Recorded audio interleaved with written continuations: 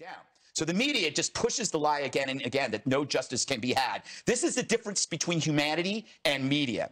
For humanity, we live by the boy who cried wolf. It's a necessary fable to build trust.